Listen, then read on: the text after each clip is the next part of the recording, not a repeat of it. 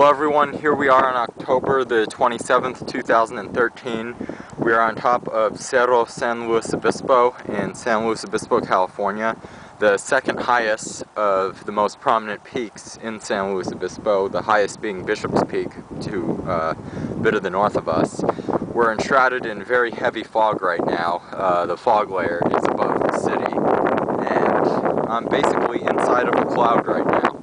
It's about a bit before 4 in the afternoon on a Sunday, and couldn't ask for a nicer breeze up here. It's about 60 degrees, nice and cool, nice vapor mist, and we're looking south towards the Bonata Inn and Los Osos Valley Road and Laguna Lake, as we can see there.